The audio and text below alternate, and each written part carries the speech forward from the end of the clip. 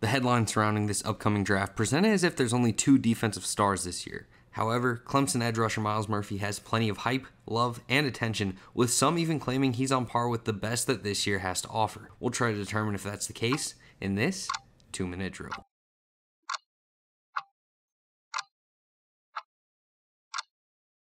The top trait I love about Murphy is his overall hand strength and fighting ability. The overall technique and adding more moves to his toolbox should come in time, but in terms of swiping and breaking engagement from blocks, Murphy does it with ease and should be able to continue that success into the NFL. Couple that with his pure strength and size at 6'5", 275 pounds, and Murphy has a ton of power and momentum coming off the edge that makes him a tough task for any offensive lineman to handle. Murphy has enough base strength and lower body leg drive that even in moments he gets somewhat contained as a rusher, he still makes an impact penetrating the pocket and using his sheer length to potentially make an impact on a play.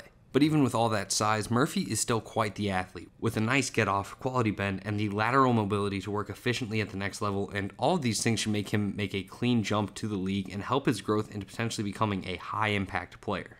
As a run defender, Murphy has the explosiveness and range to cover numerous lanes and even has an athletic profile to work a bit in the open field. A lot of his alignment had him as a down defensive end, but you can see like plays here against North Carolina where he operates as a stand-up rusher and is still able to break into the backfield and make a tackle on the play for a loss. However, the highs of his run defense are met with some lows, as there is still much needed improvements from him in terms of gap discipline and setting the edge consistently. Too often, Murphy will crash on the ball, and when he doesn't close out the play, it is costly to the defense, like this option play against Florida State, where he can't close out, allowing for Jordan Travis to keep the football, and he takes it all the way to the house for a touchdown. As far as NFL comparisons go, I think Murphy is very similar to Everson Griffen, who is best known for his time with the Minnesota Vikings. Griffen wasn't necessarily the flashiest of defensive ends, but he was a steady contributor with a tremendous frame who at his peak was turning in double-digit sack seasons while being a key piece to a great Vikings defense. While Murphy still needs some time and polish, I think he could certainly hit a similar level of production and dependable play. Overall, I do think Myles Murphy takes a backseat to Anderson and Carter in terms of ceiling,